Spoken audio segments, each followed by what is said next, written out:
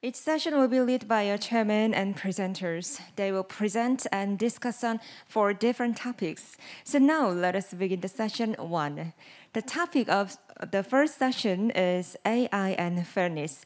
The presentations and discussion by panelists will revolve around whether we can build an AI that can fairly process differences created by diversity. Actually, with the rapid development of artificial intelligence technology, there are also problems that we need to think about together, including fairness. So, please welcome the chair for the first session, Professor Seo Chang-ho at the School of Electrical Engineering at KAIST, and our panel with a big hand. Okay, thank you. Welcome to this session. My name is Chang-ho Soo. I'm a chair of this session titled the AI and Fairness. And in this session, we're going to have a 4 presentation and followed by the 1 panel discussion. Then each presentation takes around 10 to 15 minutes, and each panel discussion takes around 10 to 20 minutes.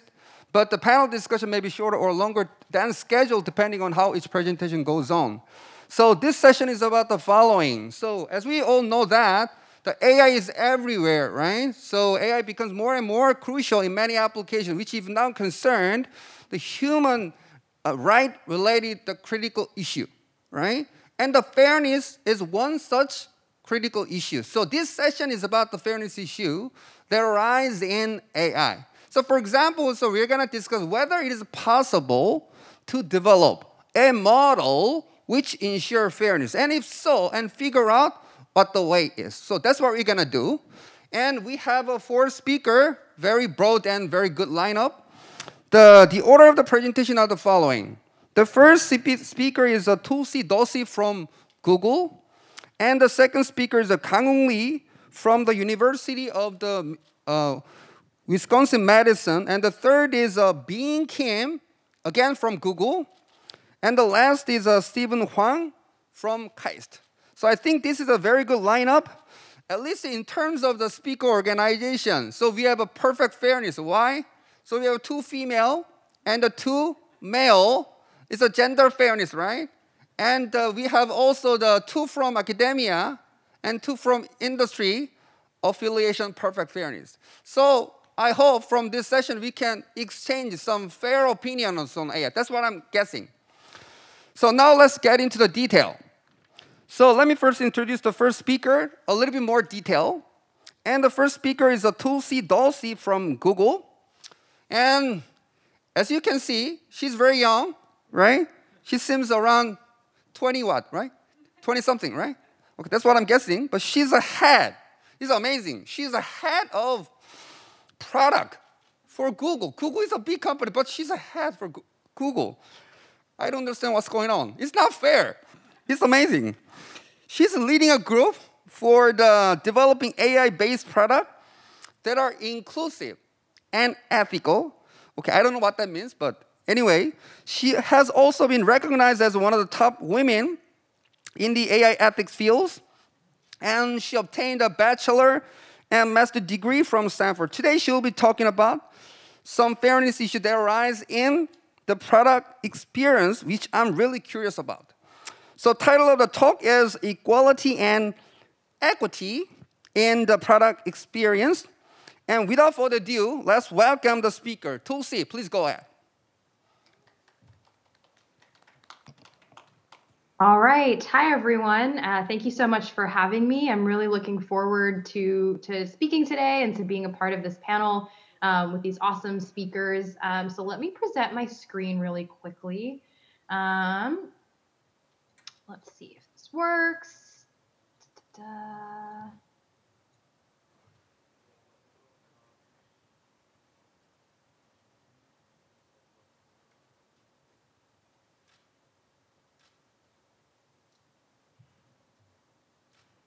Okay, can you see my screen and still hear me?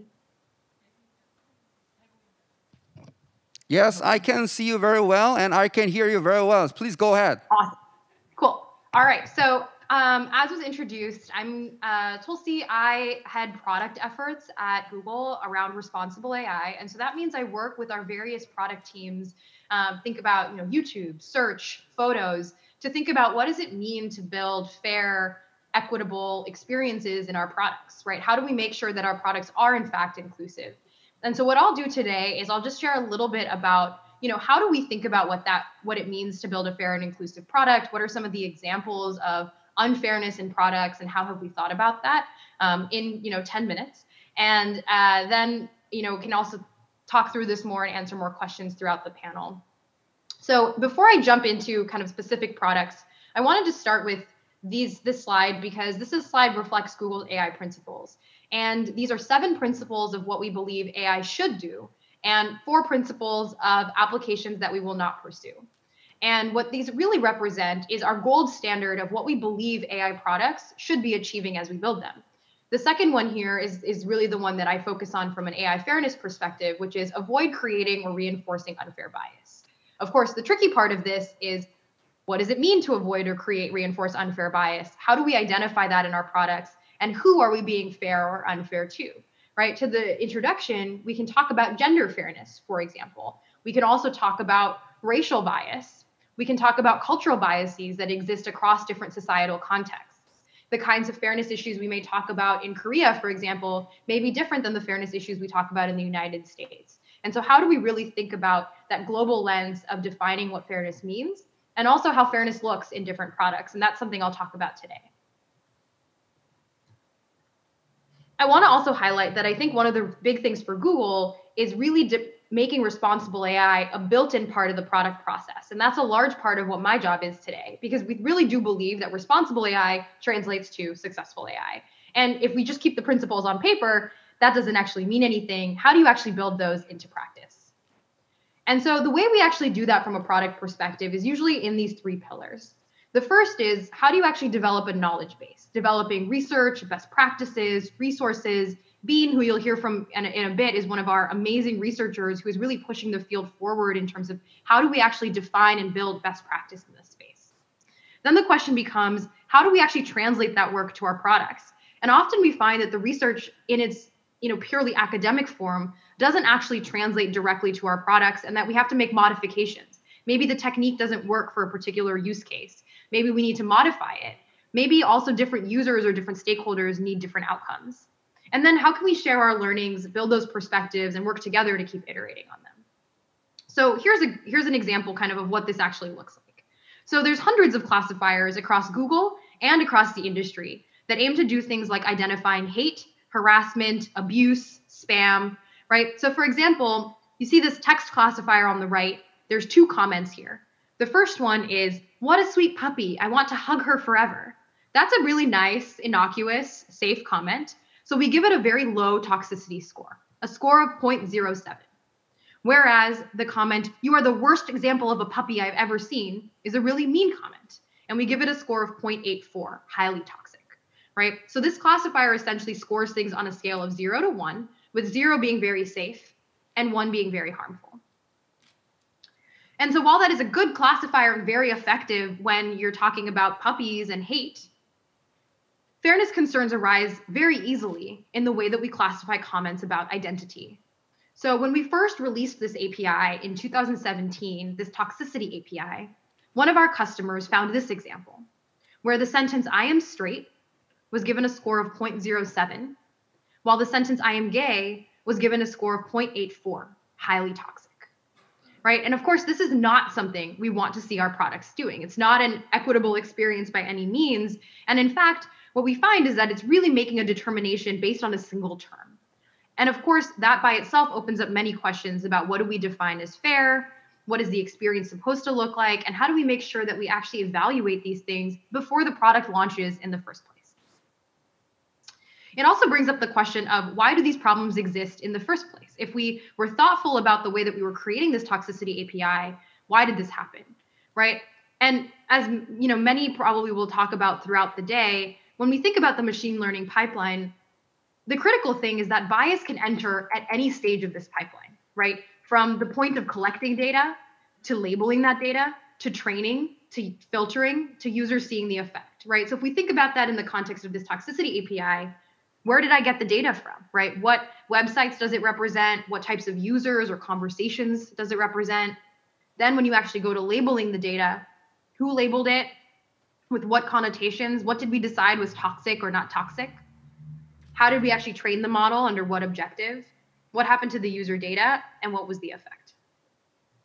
And the thing is that pipeline is consistent, and human bias throughout that pipeline is consistent regardless of what product. But the toxicity API is really only one example of the kinds of fairness issues we see in our products. And because the different uses and the different products that we build are so different, the fairness concerns can also be very different. So a good example of this is, of course, the seminal fairness work that was done by Job Willemwini and Timnit Gebru around gender shades. And this was looking at a classification problem. And so similar to the toxicity API, you start looking at, okay, how well are we classifying different communities across these images? And in this case, the question was, how well are we classifying gender across different skin tones and actual gender presentations? And you see, of course, that for certain communities, the systems are working much more poorly than in others. And that's a very different fairness problem than the one we see in Google Translate.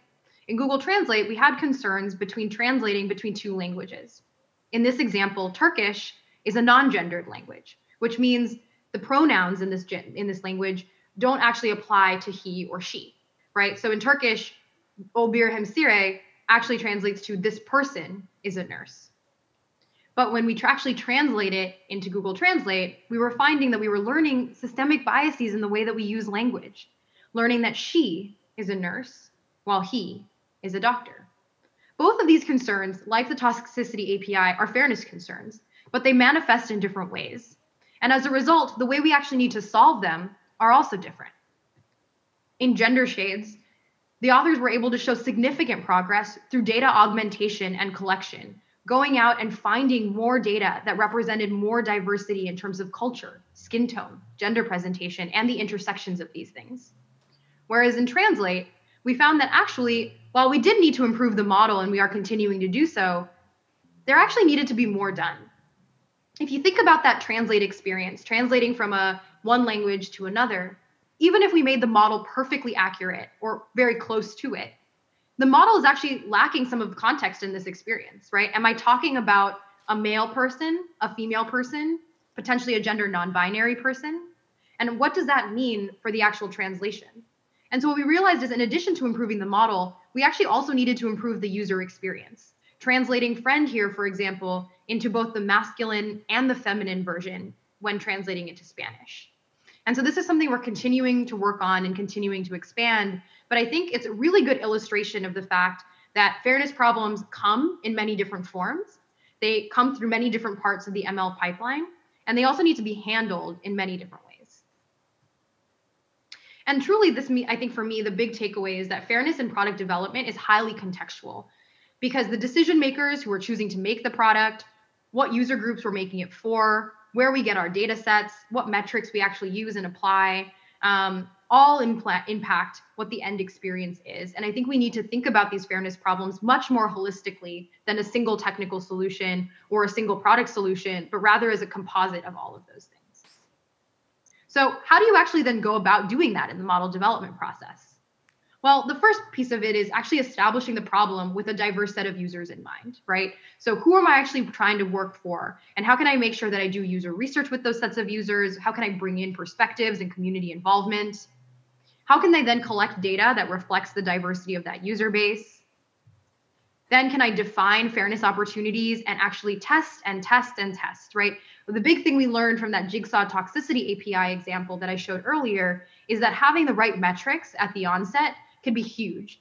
Had we sliced the performance of our model by different identity terms like straight and gay, I think we would have caught this problem much earlier, probably before the product launched. And that would have been huge in terms of making the experience fairer and more representative. And then based on what we test and what we learn, design those mitigation approaches in terms of augmenting data, in terms of improving model training, in terms of changing the product experience, and make sure to continue to monitor that performance throughout. Lastly, of course, goes without saying a little bit, but the big thing that we do need to do as an industry is continue to develop and grow an inclusive workforce and to bring in perspectives globally, to bring in perspectives across different communities and regions so that we can actually make this most effective.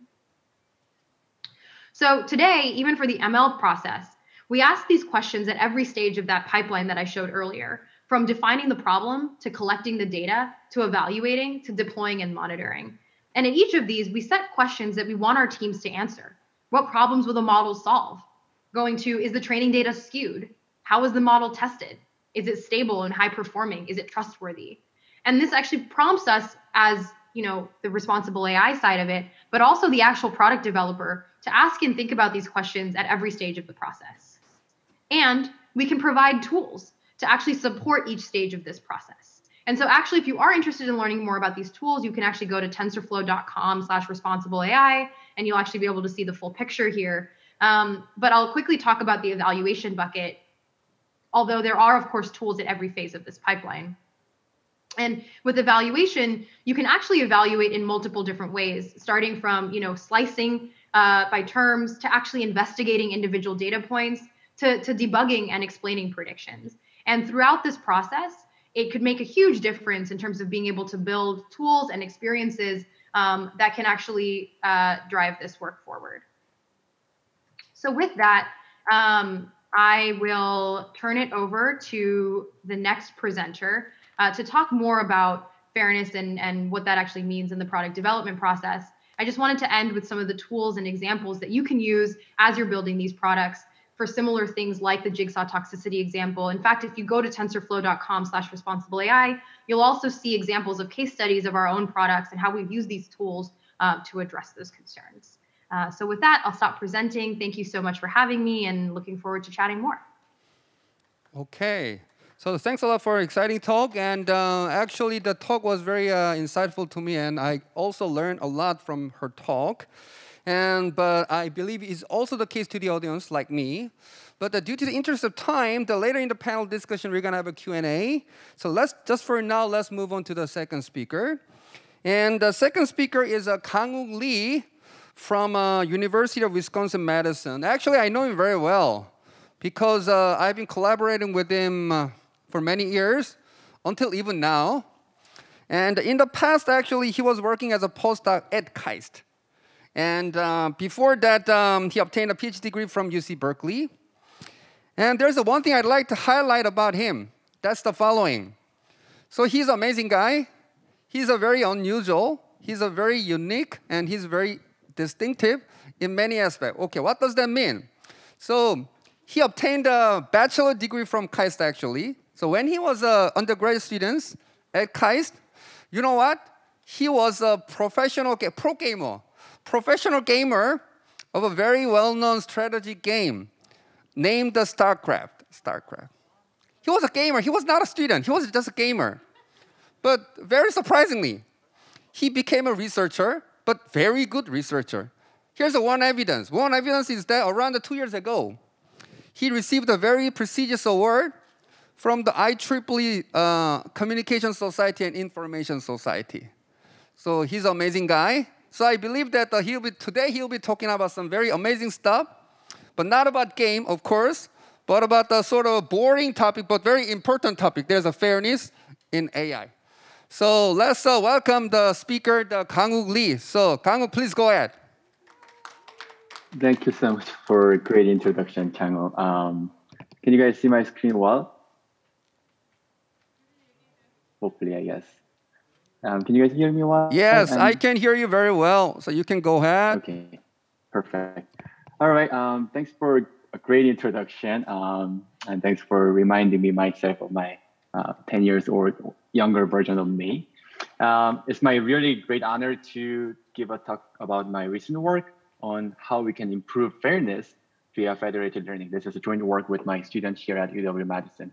So before I move on, let me briefly overview the research background in my labs. I have background from information theory and coding theory. I've been working on scalable machine learning systems, sample efficient machine learning algorithms, and recently I've been focusing more on how we can design trustworthy machine learning algorithms and systems.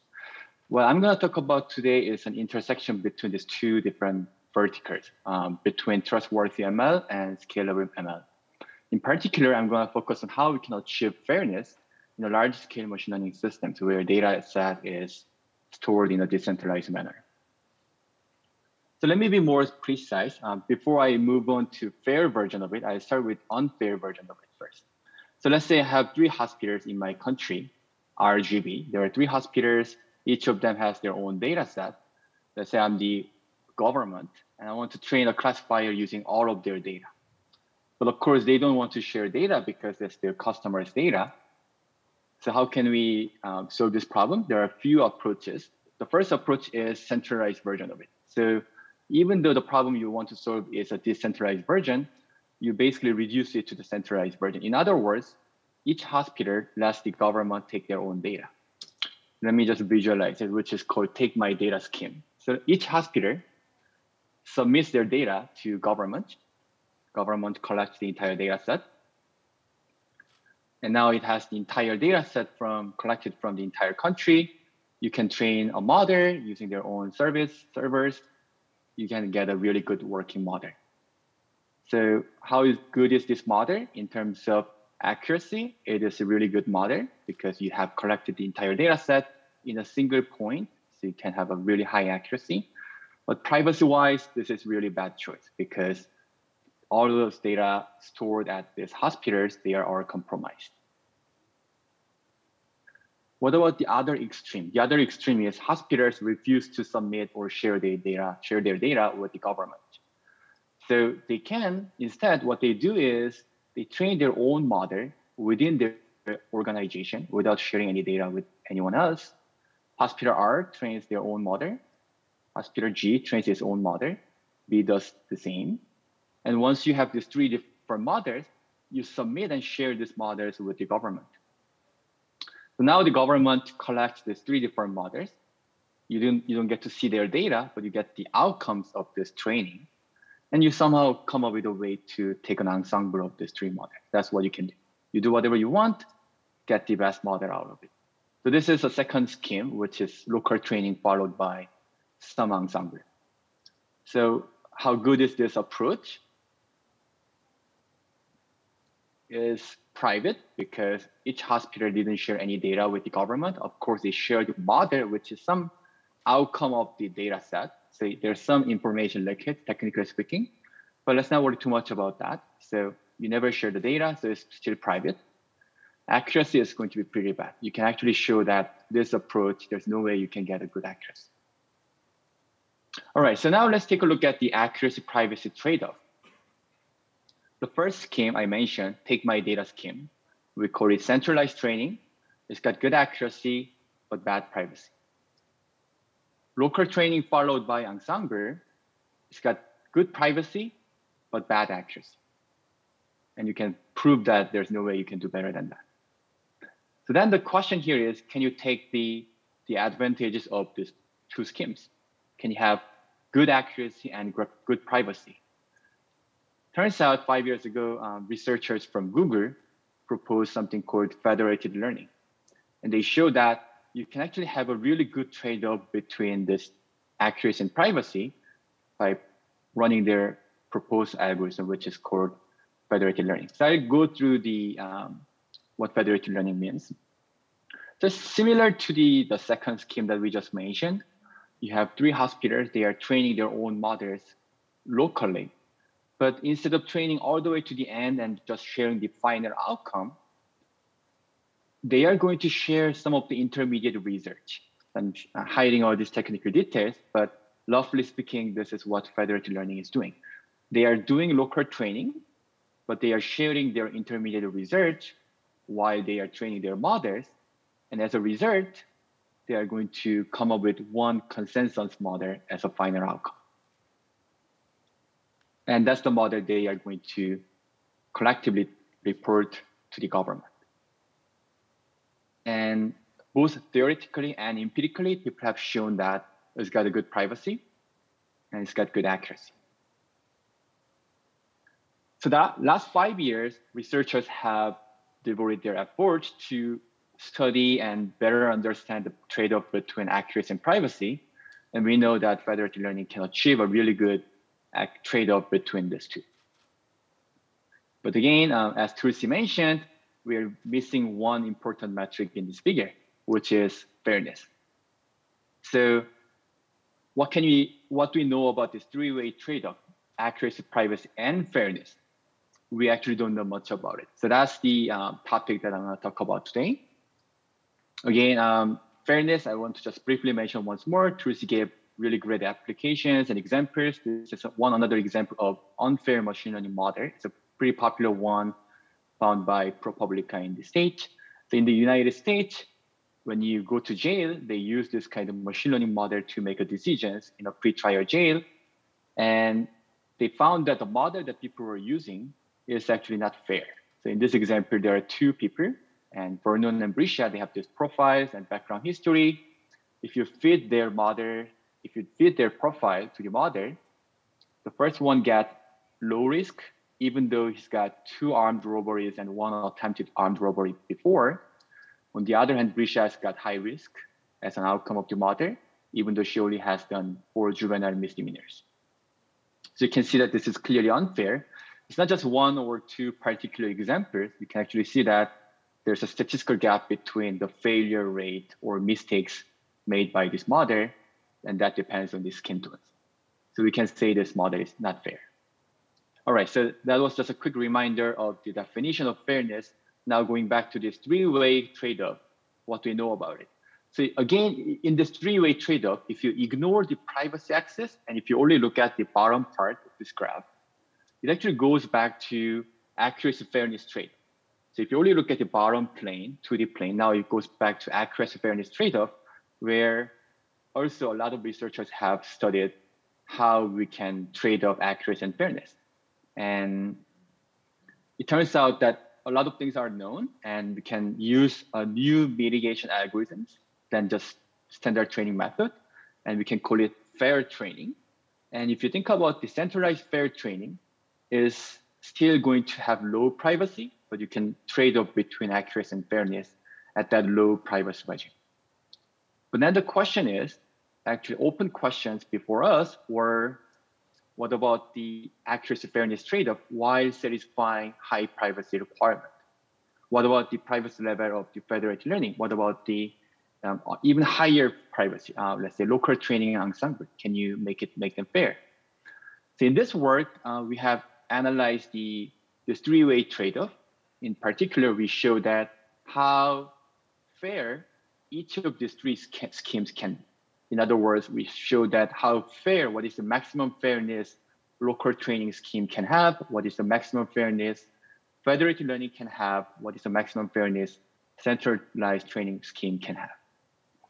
So now we move back to this new plane, which is privacy and fairness. So this is a new trade-off that we are going to understand in this paper. Now I only focus on this 2D plane.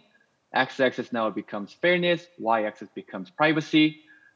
It's pretty similar to the previous picture, but there's one main difference. In the previous picture where we only looked at the trade-off between accuracy and fairness, accuracy and privacy, federated learning was able to achieve the advantages of the 2 different schemes. So it was able to get good accuracy at the same time with good privacy. But now in this new trade-off, we show that federated fair learning cannot achieve good enough fairness.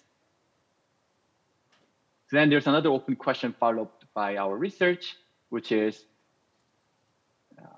can we achieve this good advantages of 2 schemes even in this new setting?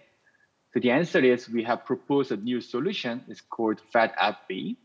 So FAT-FB is the name of our algorithm we proposed in this work. And it turns out that this algorithm can achieve the advantages of these 2 schemes. So let me just quickly introduce what FAT-FB is, and we'll wrap up my presentation. So FAT-FB is actually the application of the algorithm called FAIR-BATCH, which I worked on and developed together with Professor So and Professor Huang at KAIST. And here's the algorithm. So this was designed for centralized training. So you have a model, you have a data set, you train it. FAIR-BATCH is another module that can be applied together with any training algorithm. What it does is, as Trucy mentioned, it observes how the model behaves within each slice. So you look at per group loss values or per slice loss values if you wish, and then it helps the training algorithm rebalance the data set or reweight the data set accordingly so that the outcome of the training model becomes fair. Just very simple idea, but you have pretty good theoretical guarantees why it works, and so on. And it's got pretty good state-of-the-art performance on many data sets. Federated version of this is very similar extension what we saw in before. So each hospital runs fair batch, but now not just sharing their intermediate research in the training site, fair batch modules are also sharing some of the intermediate research.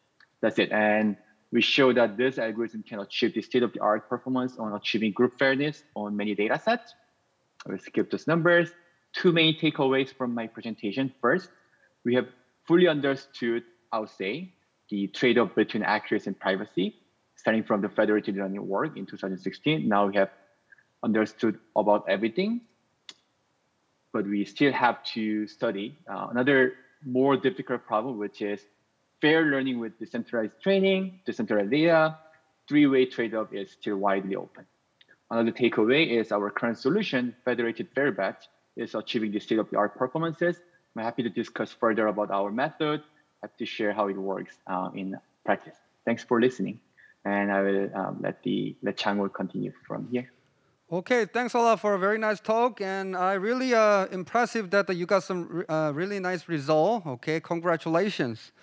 So actually, I have a lot of questions for clarification about your talk, but as I mentioned before, we don't have enough time. So due to interest of time, we'll just move on to the next speaker. So we will have more discussion in the panel discussion. Please stay tuned. So third speaker is Bean Kim from Google. And Bean Kim is a staff research scientist at Google Brain. And she has been working on the interpretable machine learning, which is nowadays very important in many applications. And she's a recipient of the UNESCO NetTextPro Award, and she was also a keynote speaker at ECML and a tutorial speaker at the ICML.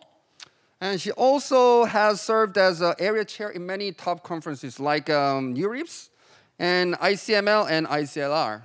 So that's amazing. So she obtained a PhD degree from MIT. So today she'll be sharing some of her experience about her learning how her complicated friend, neural network, sees the world. Okay, I don't know what that means. So, but it looks interesting anyway, nonetheless. So actually I'm wondering how her talk is related to the fairness topic of this session interest. So I look forward to seeing the relationship, if any. So let's try to figure that out. So let's welcome the third speaker, Bean Kim. So Bean, please go ahead. Thank you. Thanks for the introduction. That was such a great segue to what I'm going to talk about, how to connect that interpretability to fairness, which is the topic of this panel. Okay, very good. So let me go ahead. So thanks for having me. I hope you can all see and hear me. I assume. Thanks for having me. It's a great honor to be here today and discussing this with the crowd that I very much respect. We live in a very interesting time where we created this thing, machine learning models, or particularly neural network that I'm going to talk about today, that we can't quite reason about. While each component that makes this thing our friend makes sense to us, when we put it together, it's way too complicated to understand. So I've long been working on how to interpret this friend, interpretability. But at some point, I started wondering and started thinking that there's so much more in studying neural network, just my complicated friend, than simply interpreting it. What do I mean? Well, this complicated friend called neural network apparently can do things better than us, some of the things. And this friend seems to see the world in a different way, reason about it using perhaps concepts that we don't really understand. So that's pretty interesting, isn't it? Like, don't you wonder how this friend reasons the world so that perhaps we can learn something new? Or studying this friend as if it's a scientific object, like we study black holes. And personally, I am just so eager to talk to this friend and just to get to know this friend. And to have that conversation, we need to use the same language. And how to develop this language is what really interests me. So interpretability is about having this dialogue, enabling this dialogue. And once we can have the dialogue, we can ask a lot of questions, such as, how do you see the world? we have this idea of, we have this fundamental phenomenon in human perception called Gestalt, which means when you look at this picture right here, humans can't help themselves but seeing a triangle, although triangle isn't there, but your brain is connecting dots that there must be a triangle. So we ask this simple question: does your neural network see the same thing? And it turns out that answer is yes, but only if our friend can generalize and train to generalize. We can ask a little more complicated questions, although both are complicated. Then we can say, okay, we have this machine, AlphaZero, that can play chess better than humans, and it's all self-trained. It never seen any human chess playing data. How does it work? How is it playing chess? What kind of chess playing concepts that it has internally? This is new work with a collaboration with DeepMind. But you might say, wait, this panel is about fairness. What does interpretability has to do with fairness? Well, interpretability is about enabling that dialogue. Now, when you have a fairness criteria like equalized odds, that you know exactly two groups that you would like to, in a way, fair, then you give that criteria to the machine, and machine will say, all right, I got you, I will execute that, and it will just optimize it. This is not even a dialogue. However, we know the fairness is often more complicated. When you don't know all the risks, you don't know how to divide that group, you don't know what else can go wrong. You thought about every single thing that could go wrong, but something else that you never thought of might go wrong once you deploy that model. So there's a lot of complexity, like what Tulsi talked about, and that's when you need interpretability, because then you too have to have a dialogue. So one type of dialogue that we can have with our friend is to ask, okay, tell me, how are you making this prediction? And that's one of the most popular first step in interpretability that people are trying to focus. So for instance, if you have an image and this image is predicted as a junco bird, then we ask, how did you make that decision? And the machine answers with pixels highlighted with respect to how important those pixels are for the prediction. But it turns out that generating this explanation, or what we call maps, saliency maps, is hard. But it turns out there's something much more harder, that caused miscommunication, the confirmation bias. So I'm going to talk briefly about this.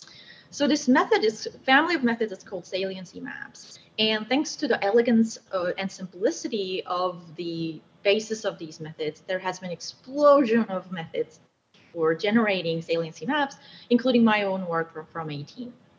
And when you look at these explanations, that's 6 explanations, it kind of makes sense. There's a bird, explanation shows kind of the bird and maybe the branch that the bird is sitting on. Sure, makes sense. Until we stopped and asked this sanity check question. So these pixels are the evidence of prediction, because that's ultimately what we're trying to explain. So that means that whatever function that generates this picture takes the input image and the prediction as an input. So that means when the input changes, when the prediction changes, the explanation should change. And in extreme case, when the prediction is random, then the explanation should really change. But it turns out that's not quite the case. So we have this neural network that can take an image, predict superhuman performance, and also we can generate saliency maps of different kinds as many times as we want. And we copied and pasted the network, started randomizing the weights. And now as soon as you randomize any layer, a prediction is completely random. It turns out that you cannot quantitatively or qualitatively tell them apart, the one from trained network or from the one from untrained network, the random network. In fact, 3 out of the 6 explanations that I just showed you a couple of slides ago are generated from random network. Now, I challenge you to guess which one they are. And if you can, please do reach out, because you might be superhuman. The answer is popular method number 2, and my work from the 18 number 2, and popular method number 4. So one of the reasons that we conjecture as to what went wrong is a confirmation bias that we all humans have. What is it? Well, when we looked at the bird picture, we expected to see a bird in our explanation. And we did. So we liked it. I was right. And this is such a fundamental aspect of a human. So we didn't stop to ask, wait a second, is what I'm looking at really true explanation? Until many years later. And in addition to confirmation bias, another issue is that machines are speaking in language of pixels. Now, I don't know about you, but I don't speak in pixels. I use high-level concepts like feather or beak to explain what this bird was. So perhaps if machines can speak in that language, perhaps we would have known something weird is going on earlier than we did. So we pursue that direction, enabling our friend to speak like us, use the language that humans use to communicate with each other, high-level concepts. So we have a family of methods on this, but the basic backbone of this idea, called TCAV, is pretty simple, and it's simple enough that I can explain in one slide. So let me try that. So let's say you have a concept, striped, and you have some example of what that means to you. And you're curious whether that concept is important for classifying zebra. Now, the first step is to learn a vector in the embedding space of a neural network that represents that concept. What does it mean? Well, it's just a vector that points to the concept embedding activation from random activations. And then you take a derivative, a directional derivative.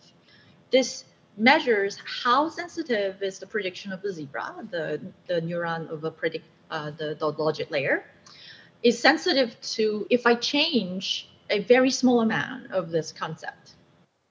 And aggregated statistics of that becomes the TCAP score, which is a number between always 0 and 1. And that's it. Now I can show you the results from the paper, but I'm going to show you a series of work that's done by other people. I was not involved, because I think being adopted in the wide domain of application is the most living evidence of how powerful this idea, concept-based explanation is. So this is work from King's College London, where they use TCAP to interpret cardiac MRI classification. They also train a generative model, so they can, in fact, generate different data set, well, the data points with different concepts. This is left ventricle in your heart, it's this empty spot, and more left ventricle and less left ventricle. Now, what they wrote in the conclusion really ring my heart, where they say interpretability using known biomarkers allow the model's prediction to be placed in the context of current medical knowledge and clinical decision-making guidelines. And I was so happy when I saw this, because that's exactly what we had in mind when we worked on this method. Some other work working on medical examples, breast cancer, for example, you can use these medical concepts that doctors use and trained to reason and communicate with each other, and use the same thing with machines. Science example, Eric from Aerospace Corporation used TCAP to interpret category of a storm classification model.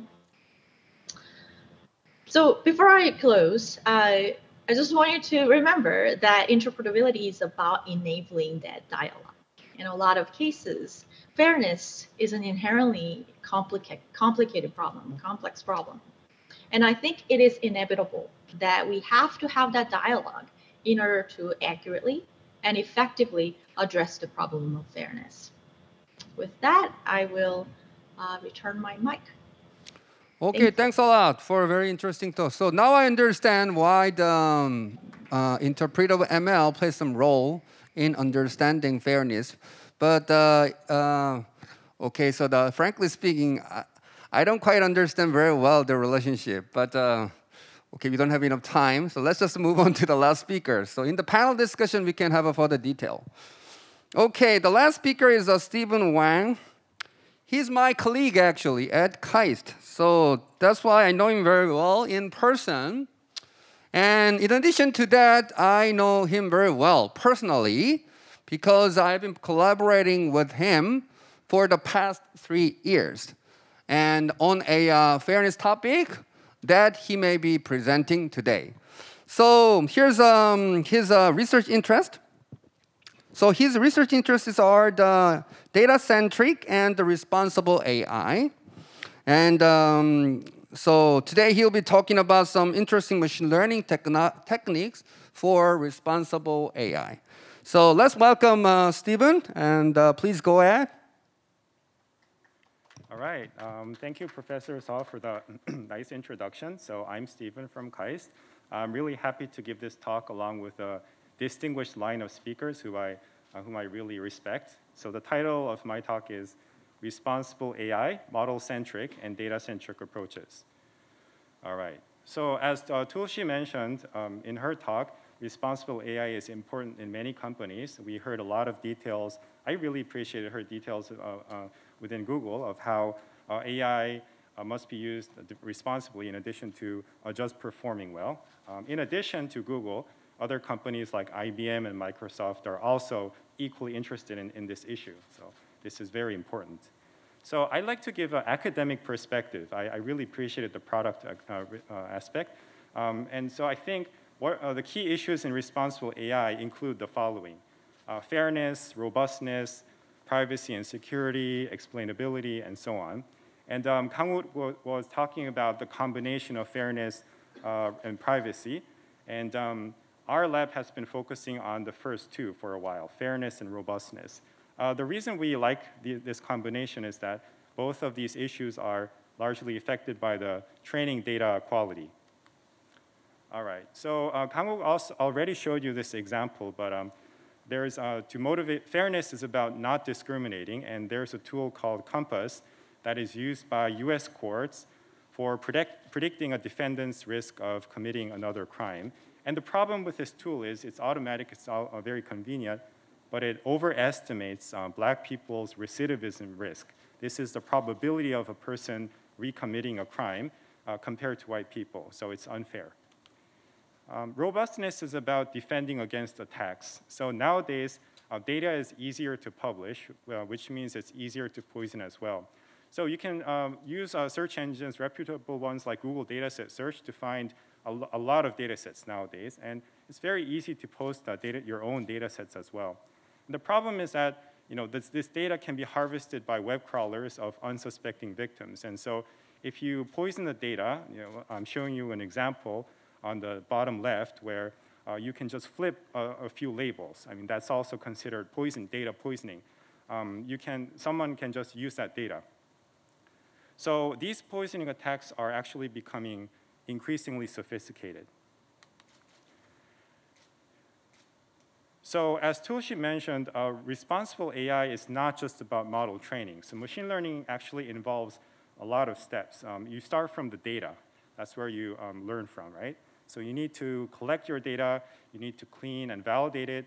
After model training, you need to evaluate the model. And then you may have to manage a bunch of models and serve them to the world. And so responsible AI needs to be addressed in all of these steps. And systems like TensorFlow Extended, which I used to work on in my previous life, and MLflow are systems that strive to do this. So I'd like to summarize the research that we've been doing. So we worked on multiple steps as shown here. And they can be largely divided into model-centric and data-centric approaches. By model-centric, I mean it's more focused on the model training. Data-centric, I mean there's more focus on preparing the data. So I'm going to go through 3 works in brief. The first work I'd like to highlight, sample selection for fair, robust training, is actually being presented today at the NeurIPS conference. So at this moment, probably. So let me get a little into the techniques. So what is model fairness? The notion of fairness, as Tulsi mentioned, is very subjective. It really depends on the context. But it can be expressed as a function using the following ingredients: the classifier, the sensitive attribute like gender or race, and the training labels. And depending on which ingredient you use, you can define different measures. In this talk, for simplicity, we're going to use one of the prominent measures called disparate impact. So the definition as follows. I'm going to explain this mathematical expression. It's saying that for different sensitive groups, here z equals 0, z equals 1 means men and women, or white and black people, and so on.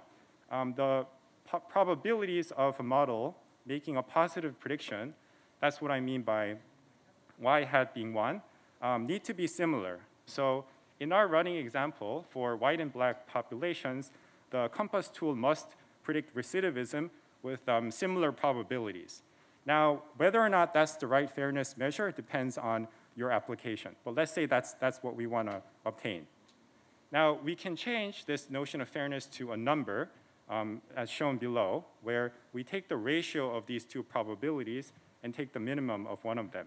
So limiting this to some p% is called the p% rule. And so I'm going to use this disparate impact measure in our running example. And this is going to be the most technical slide in this talk. All right, let's move on to a simple motivating example.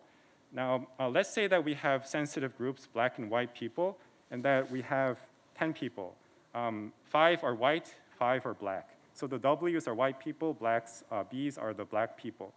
Let's say that among them, the green boxes indicate positive label. They're going to recommit crime. Let's say there's only one feature X for simplicity.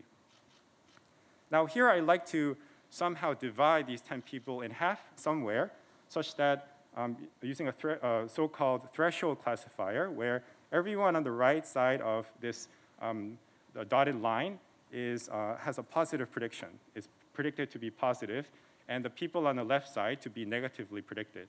So if you're only focusing on accuracy, then you can come up with a perfect classifier as shown as the red dotted line, because all the people on the right of the dotted line have the green boxes, the positive labels, while the ones on the left-hand side are perfectly classified as negative, right? So accuracy is therefore 1.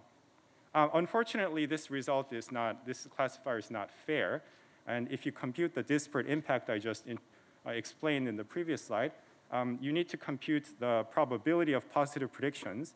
And if you look at the W's, out of the 5 W's, 2 of them are on the right-hand side of the red dotted line. So that's 40%. Whereas among the 5 B's, only 8 of them are on the right-hand side. So you get a positive prediction rate of 80%. So they're not the same, and according to our objective, it's not considered fair. And if you take the ratio, the disparate impact can be computed as 0.5. Okay, so this classifier is not fair. Now, you can come up with a fair classifier where you can obtain perfect DI fairness and try to maximize accuracy. So if you look at the blue dotted line, I'm going to skip the computation now because I think you have a sense of how it works. The disparate impact is now 1 because the two probabilities are the same, so it's fair. But the accuracy drops a little bit from 1 to 0.8 because the third and fourth W's are now misclassified. They have positive labels, but they have negative labels, but they're predicted to be positive. So this is pretty much what the fairness algorithms in the literature are trying to achieve, although this is a simplified example. Okay, so now let's add another dimension of complexity, data poisoning. So what happens if we add poisoning to the data? A popular method of poisoning is to flip labels, as I briefly introduced in a few slides ago. Here, let's say that we flip the labels of 2 B's, as shown below. So we have poison data. And the question is, can we continue to just use our fairness algorithms? So what happens if we just ignore the poisoning? That seems like an easy approach. The problem is that we may end up with worse trade-off in terms of accuracy and fairness, as shown here. So what I'm doing here is, on the poison data, I'm training a fair classifier, as shown as the dotted line on the right-hand side. But when I'm evaluating that model, I'm evaluating it on real data, which is presumably clean, right? This is a separate test data. And so I'm going to evaluate it on the clean data, and you can see that the accuracy drops from 0.8 to 0.6, skipping all the computation. And I mentioned that if you train a fair classifier on the clean data, you actually have a better fair model, which is the dotted line on the left. So you can see that there is a strictly worse trade-off. The accuracy drops from 0.8 to 0.6. And so therefore, training a model on poison data without doing nothing is not a good approach. So we don't want to ignore data poisoning. So another straightforward approach is to take a two-step method where we first sanitize the data, we clean it, remove all the poisoning, and then perform fair training.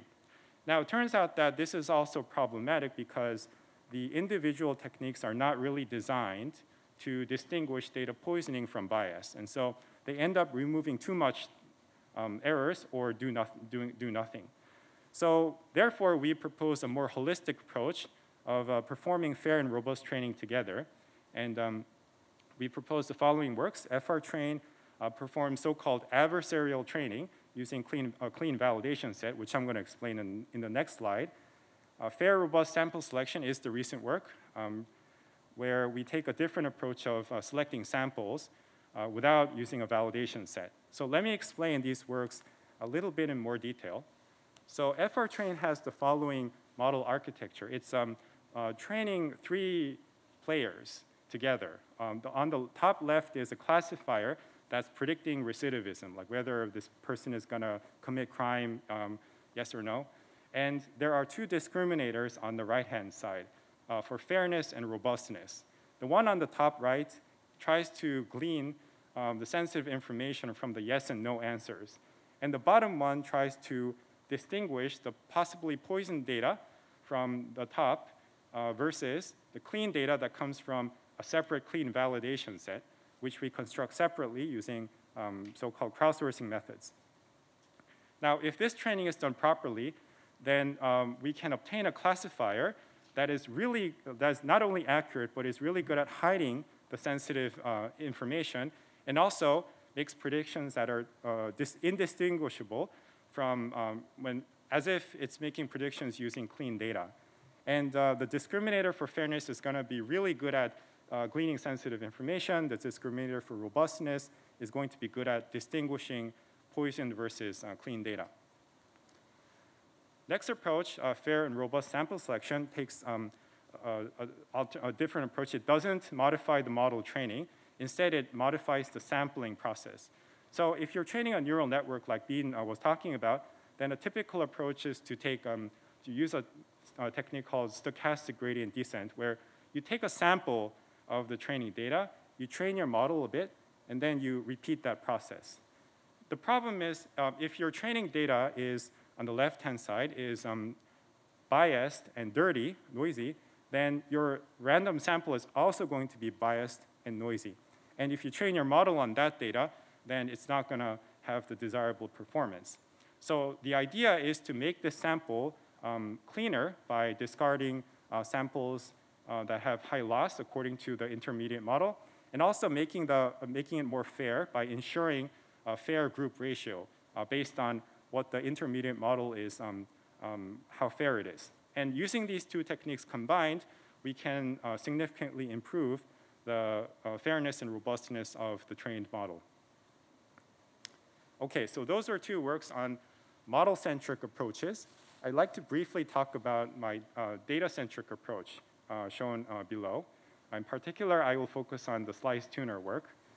So this work is selectively acquires data for better accuracy and fairness for model training. And the motivation is that I mentioned data is easier to collect from outside. You can acquire data by using a search engine. And the problem is blindly acquiring data is not enough. It's not, just because you have a lot of data doesn't mean your model is going to be more responsible. On the contrary, if your data can be even more biased, which results in worse fairness, for example. So you want to be careful of which data you acquire. And so Tulsi was talking about slices. Slices can be different regions or different genders or different races. And the idea is to selectively acquire different amounts of data for the different slices such that, first of all, the model performs overall well. The total model loss is minimized. And also, the model performances across different slices are similar. That's what we mean by fairness here. And so Slice Tuner does that optimization for us using learning curves, which indicate how much the model is going to perform as we acquire more data on a certain slice. So for different slices, we have different amounts of data to acquire. Once we have that, we can acquire the data and then check the model to see if we need to acquire, kind of adjust that ratio and rinse and repeat.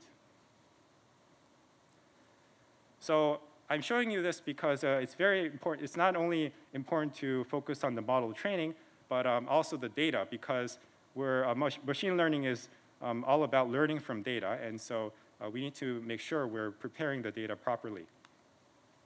So in conclusion, responsible AI needs to be addressed in all machine learning steps.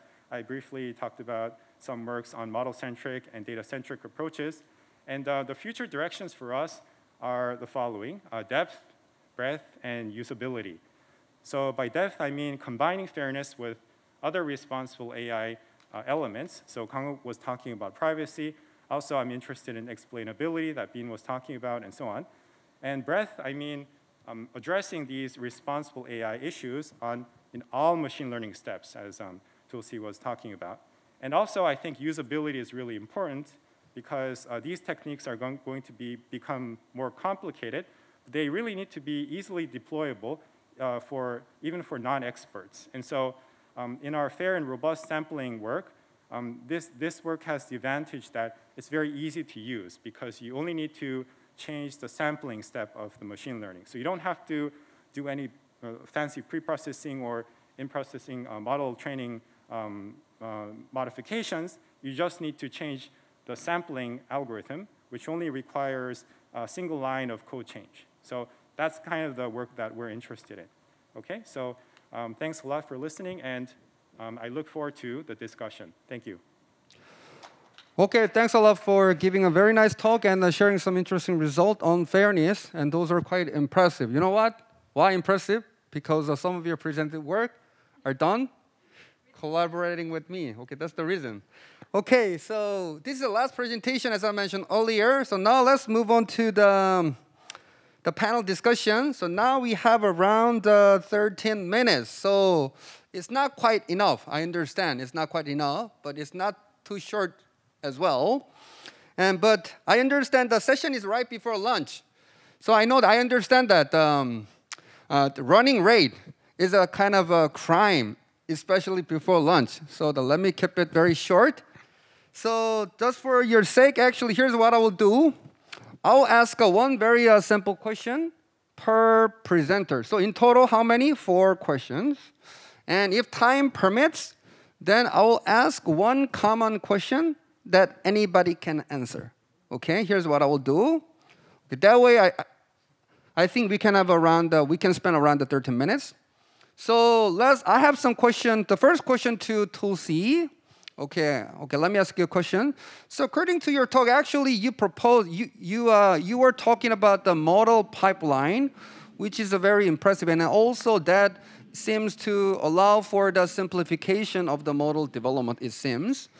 And but it seems that in your model pipeline, you assume that the data you are collected are very big and diverse enough. Okay, that's what I thought in your slide, actually. But in many practical scenarios, actually, so there are many cases the data are not gathered enough, and also there are some sample bias. So in your framework, is there some component which address this kind of a biased data issue? Okay, can you say a few words about this? It's a great question. I think to your point, there is no such thing as an unbiased data set, right? Any data you collect will be representative of some communities more than others. There will be certain areas in which the data is well representative, certain when it's not. And especially for a company like Google, where we're talking about a global scale, you need to actually have data that represents that global scale, right? Or represents whatever set of users that you're targeting. So we do have tools and resources for evaluating data. And I think it's also important to ensure that your data collection is as effective as possible. I think it's also worth noting too that, yes, I think many use cases and many companies and many development processes have limitations on what they can collect and what they can do. And so I think one of the big things that we push for also is transparency around the data that you do collect, right? So what is it? What are the limitations of it? And while the data will have limitations, that then just affects how you use your product, right? So for example, if you only collect data from the United States, you should probably assume that the product needs to be deployed in the United States first before you actually build out and scale to other regions. right? And so how do you actually think about what the product is interpreted for based on the data that you do have access to and how you build and train the model? Okay. Okay, very good. So actually, my question was a little bit different. Actually, so I was thinking about the case where the data itself is just a bias, and is there any the component which can address this kind of case? So even if we have a biased data, can we build up some algorithm which is fair and something like that? So that was my question. That's a good question. I think it depends, I would say, on the use case, right? I think there are methods. So assuming that all data is biased, I think there are methods where you can improve the model training to be improved for like through the loss function and through other methods to actually work better for certain communities and to be really intentional about that in the model training process, right? There's also things you can do in the product design to account for that bias, right? So for example, in the translate case, we know that the data is biased. We know it will continue to be biased. We did things in the product experience at the end state. So I think there are things you can do, but I think it very much depends on the product experience, the use case, and also what you're trying to debias against. Okay. Okay, thanks a lot for your clarification. So let's move on to the second question. That is for Kang-woo. So Kang-woo, here's my question. So you know what? I was hooked up actually by your title.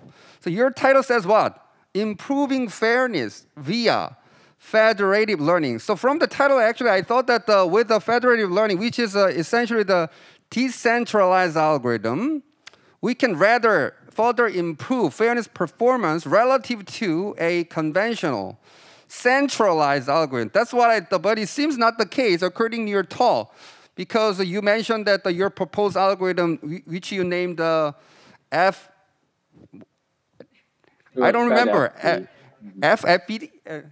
It's a FedFP. FedFP achieved a similar, the fairness versus accuracy trade-off curve, right? That's what you mentioned, right? So can you clarify that point? Oh yeah, that's a great question. I think that's one of the common questions that I receive when I give a talk about my work. I think I should have clarified it better. So let me just clarify that. So I think your understanding is correct that we are not improving the fairness compared to decentralized setting, where you collect the entire data set, you can do whatever you want, completely ignoring data privacy issue. There's no way we can do better than the centralized training. What I wanted to show, and what we actually showed in this work, is we can achieve a better fairness and better fairness accuracy trade-off compared to the setting where you do not collaborate and you just train your models locally and try to ensemble models at the aggregation time. So if you go back to my slide, I try to remind the names. So there was the centralized scheme, which is you take my data scheme. That one, there's no way we can do better than that. But the other extreme scheme where you train your models locally and try to aggregate those models at the centralized setting, at the centralized node, that scheme, we can probably show that scheme that has no hope to achieve good fairness. So what my title tried to say was, if you do a smarter federated learning, not the vanilla federated learning, you can achieve a way better fairness, accuracy trade-off compared to those kind of non-federated local training, so that you can achieve even close to decentralized schemes performance trade-off. So hopefully that clarifies your discussion. Yeah. Okay, so thanks for the clarification. So then it seems that the baseline that you compared to is a still decentralized algorithm, but not collaborating, right? Something like that. Yes. Okay, so very good. Thanks. Okay, now I'm not hooked up then. Okay, let's move on to the third question for the Bean Kim. So from your talk, I understood that the fairness is a very complicated object. So in order to understand what the fair means, actually, we need some discuss with the neural network. That's what dialogue is doing, right? And as a dialogue, we are thinking of the interpretable ML, right? That's what I understood. But I wanted to understand more explicit relationship between the fairness and some interpretable ML techniques. For example, in your talk, you're talking about salience map, right? As an example for the interpretable ML. So can you say a few words about if the salience map can help to develop the fair classifier, if that's the case. So can you make a concrete connection between the salience map and some fair classifier? Sure, sure. Thanks for the question. I love being concrete. So let me actually try to use my work, TCAV, for the purpose of the talk where I criticized the saliency map a little bit, including my own work on saliency map.